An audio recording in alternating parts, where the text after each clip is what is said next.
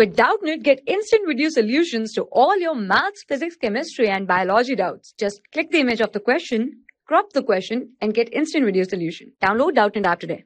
Question is, an electric dipole of length 2 cm is placed with its axis making an angle 30 degree to a uniform electric field 10 power 5. If it experiences a torque of 10√3 Newton meter, then potential energy of the dipole is.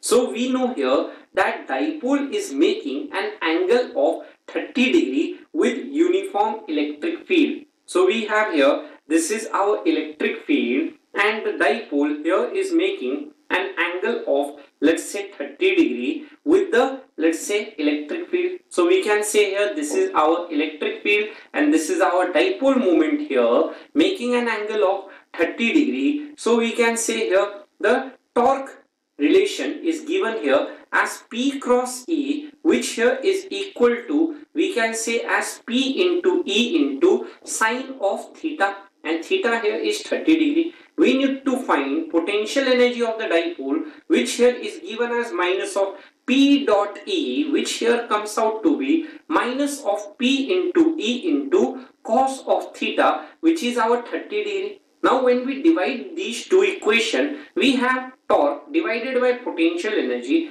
as minus of sine by cos becomes tan 30 degree.